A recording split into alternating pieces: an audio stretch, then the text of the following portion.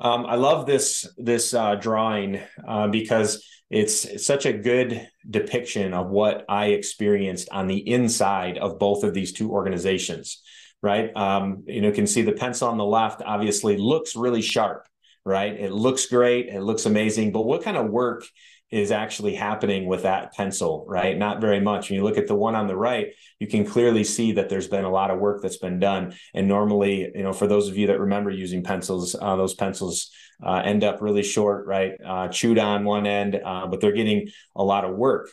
So it's easy to look sharp when you haven't done any work. When lean thinking is implemented properly, it's messy. And it takes a lot of hard work to sustain that. Many leaders, they're looking for, those short-term fix, or give it to me now. Give me what's the special sauce. Let's make this happen, overnight. And in lean and continuous improvement, it's just not an overnight thing. It's a long-term gain.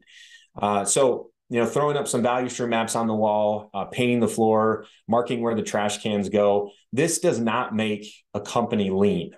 Right? This doesn't create a culture of continuous improvement. So we have to ask ourselves, what is necessary in order to sustain a true lean culture?